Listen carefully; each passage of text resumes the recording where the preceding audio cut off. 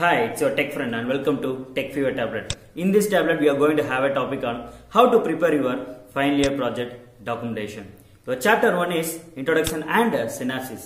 இந்த introduction and synopsis ரெண்டுக்கு என்ன டிஃபரன்ஸ் அப்படின்னா, இன்ட்ரோடக்ஷன் அப்படிங்கிறது உங்க டாபிக், உங்க ப்ராஜெக்ட் டாபிக்ல என்ன ஒரு டிராபேக்ல நீங்க இதை எடுத்திருக்கீங்க, ஸோ இதோட மோட்டிவ் என்ன அப்படின்னு ஒரு ஓவரலா சொல்றது வந்து இன்ட்ரோடக்ஷன். சினாப்சிஸ் அப்படிங்கிறது a brief explanation of your project. உங்க ப்ராஜெக்ட் மோட்டிவ் என்ன ரிசல்ட்டுக்காக இந்த ப்ராஜெக்ட் நீங்க எடுத்திருக்கீங்க அப்படின்னு ஒரு ஃபுல் எக்ஸ்பிளனேஷன் கொடுக்கறது சினாப்சிஸ். ஒவ்வொரு காலேஜ்லயும் எனக்கு வந்து maybe introduction R synopsis carry பண்ணிப்பாங்க. ஒரு பிஜி லெவல் ப்ராஜெக்ட்ல you have to place both introduction and Your second chapter is system specification. Here you have to represent three concepts. The first one is hardware specification. இதுல நீங்க ஒரு project develop பண்றீங்க அப்படின்னா அந்த project develop பண்றதுக்கு என்ன laptop use பண்ணீங்க, அதுல என்ன ப்ராசஸர், என்ன ரேம் அண்ட் என்ன ஹார்ட் டிஸ்க் ரெப்ரசென்ட் பண்றது தான் ஹார்ட்வேர் ஸ்பெசிஃபிகேஷன். ஒருவேளை நீங்க ஐஓடி எம்பெடட் நீங்க கேரி பண்ணீங்க அப்படின்னா அதுல என்னென்ன சர்க்யூட்ஸ் என்ன சென்சார்ல யூஸ் பண்ணீங்களோ all those things will be represent in hardware specification. And second one is software specification. இதுல உங்க ப்ராஜெக்ட்டோட front end and back endங்கற software நீங்க ரெப்ரசென்ட் பண்ணணும். ஃபார் எக்ஸாம்பிள் நான் ஒரு சாஃப்ட்வேர் டெவலப் பண்றீங்க அப்படின்னா you have to go for VB or VB.NET. நான் ஒரு வெப்சைட் டெவலப் பண்றீங்க அப்படின்னா ASP.NET or PHP.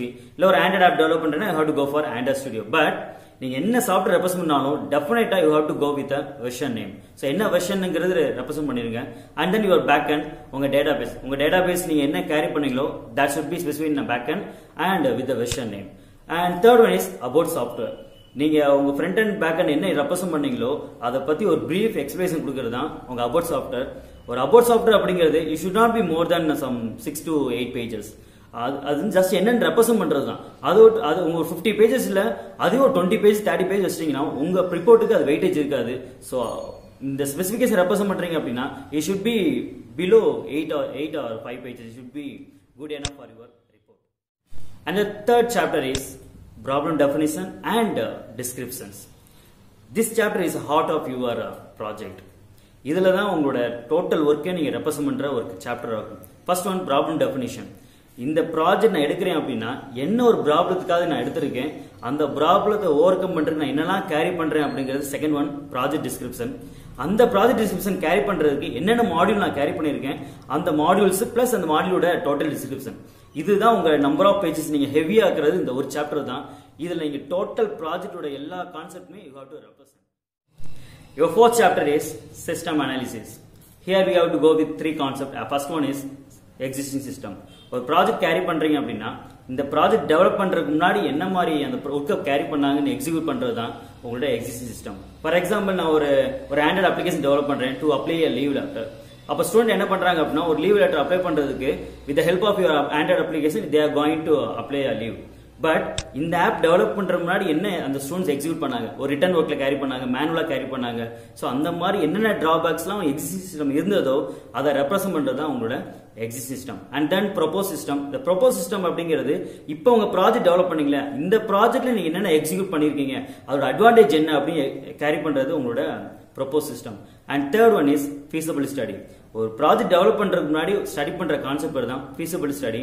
அதில் ஃபர்ஸ்ட் ஒன் எக்கனாமிக்கல் feasibility. ஒரு ப்ராஜெக்ட் எடுக்கிறோம் அப்படின்னா ஒரு ப்ராஜெக்ட் எடுக்கிறதுக்கு முன்னாடி நான் இந்த ப்ராஜெக்ட் பண்றதுக்கு எனக்கு இவ்வளோ எக்ஸ்பென்சஸ் ஆகும்னு நான் ஃபிக்ஸ் பண்ணுவேன். அந்த எக்ஸ்பென்சஸ்க்குள்ள நான் அந்த ப்ராஜெக்ட் முடிக்க முடியுமான்னு கேரி பண்றது தான் உங்களோட economic feasibility. And second one என்னன்னா technical feasibility. So technical feasibility for example நான் இப்போ ஒரு OSல நான் எக்ஸிக்யூட் பண்ணிருக்கேன் என்னோட ப்ராஜெக்ட். நாளைக்கே ஒரு OS அப்டேட் ஆச்சு அப்படின்னா அதுலயே என்னோட ப்ராஜெக்ட் எக்ஸிக்யூட் ஆகுமா செக் பண்றது தான் உங்களோட டெக்னிக்கல் feasibility.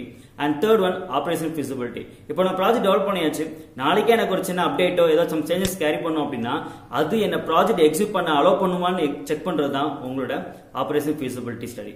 இந்த மூணு ஸ்டடி பண்ணாம you can't start your project. So this is about your fourth chapter. Your fifth chapter is system design. Here the first one is data flow diagram. உங்க data flow diagram அப்படிங்கிறது உங்க ப்ராஜெக்ட்ல ஸ்டார்டிங்ல இருந்து ending வர என்னென்ன ப்ராசஸ்லாம் execute பண்றோமோ அதை டயக்ராமட்டிக்ல ரெப்ரசென்ட் பண்றது தான் உங்களோட டேட்டா ஃப்ளோ டயக்ராம். இதுல ஒவ்வொரு கான்செப்ட்டுக்கும் ஒவ்வொரு சிம்பிள் இருக்கும். அந்த சிம்பிளை யூஸ் பண்ணி you have to represent your project. And second one is architecture design. இதுல எனக்கு என்ன இருக்கும் அப்படின்னா உங்களோட client tyre and then business tyre and last one database tyre. அப்போ கிளைண்ட் உங்க ப்ராஜெக்ட்ல கிளைண்ட் வைஸா நீங்க என்னென்ன மாடல்ஸ் பண்றீங்க, பிசினஸ் லாஜிக் வைஸா என்ன பண்றீங்க, அண்ட் லாஸ்ட் ஒன் டேட்டாபேஸ் டயருக்கு என்ன தயாரி பண்றீங்க. அந்த மூணு பிரிச்சு ரெப்ரசென்ட் பண்றது தான் உங்களோட architecture design. And third one என்ன அப்படின்னா உங்களோட database design. So database design பொறுத்தளவு உங்க டேட்டாபேஸ்ல என்னென்ன டேபிள்ஸ் எக்ஸிக்யூட் பண்ணிருக்கீங்களோ அந்த டேபிள்ஸ் ஃபுல்லாமே ரெப்ரசென்ட் பண்றது தான் உங்களோட டேட்டாபேஸ் டிசைன்.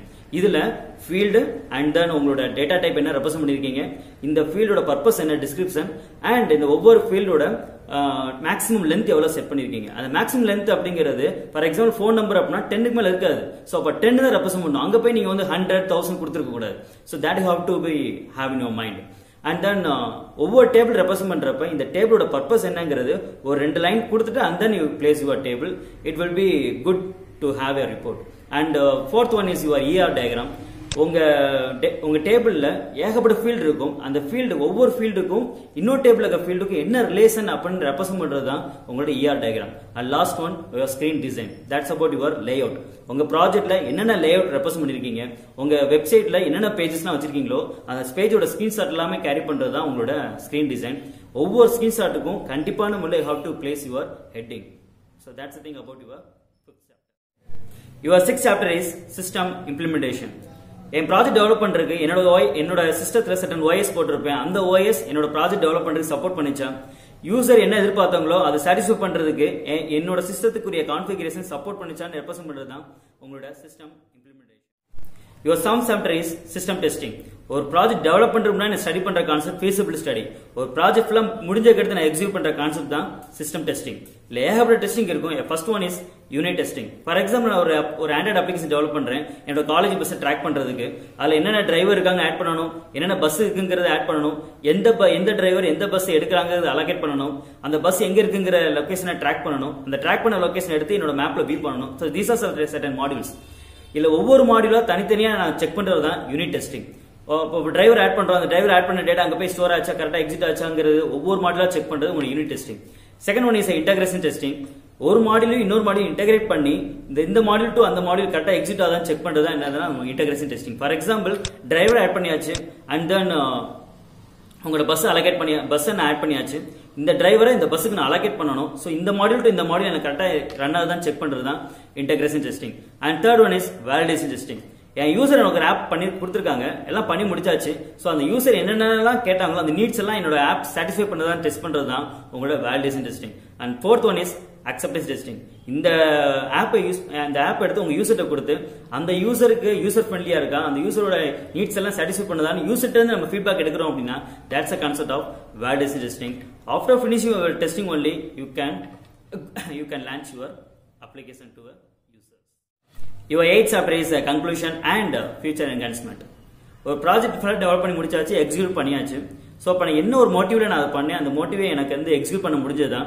ஃபார் எக்ஸாம்பிள் நான் ஒரு டேட்டா மைனிங் எடுக்கிறேன் அப்படின்னா என்ன ரிசல்ட் எனக்கு அக்யூரேசி கிடைச்சது, ஒரு அப்ளிகேஷன் டெவலப் பண்றேன் அப்படின்னா யூசர் என்ன எக்ஸிக்யூட் பண்ணாங்க அது எல்லாமே என்னால் பண்ண முடிஞ்சதா அப்படின்னு கேரி பண்றதா உங்களோட கன்க்ளூஷன்.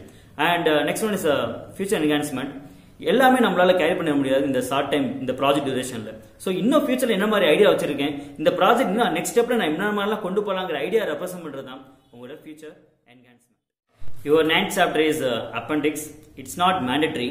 ஒவ்வொரு காலேஜ்லயும் எனக்கு வந்து இது பிளேஸ் பண்ணக்கூடாதுன்னு சொல்லுவாங்க. ஸோ அப்பெண்டிக்ஸ்ங்கிறது என்ன அப்படின்னா உங்களோட ப்ராஜெக்ட்ல டோட்டலா என்னென்ன லேஅவுட்ஸ்லாம் பிளேஸ் பண்ணிருக்கோம், உங்க ஸ்கிரீன் லேஅவுட்ஸ் அண்ட் தென் உங்க ப்ராஜெக்ட்ல என்ன மாதிரிலாம் கோடிங் யூஸ் பண்ணும், அந்த ஒவ்வொரு டைட்டிலுக்கும் அந்த கோடிங்கை பிளேஸ் பண்றது தான் your appendix.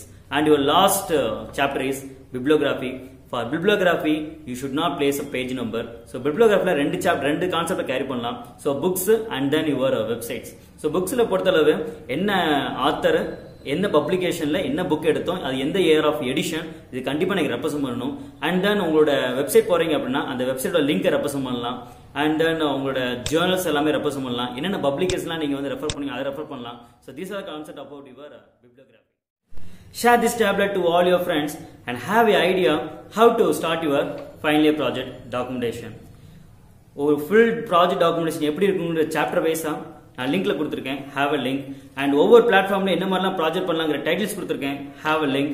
And if you have any doubts in your project documentation just ping me, all those details will be in my description. In our next tablet we are going to have a topic on how to start a PHP project and what are the ideas we can have and or a PHP project, IEEE project, what are the things I have to implement? All those details we are going to have in a next tablet. And if you want to follow my tablet frequently, go for a subscribe. And soon I meet in the next tablet. Until bye from your tech friend.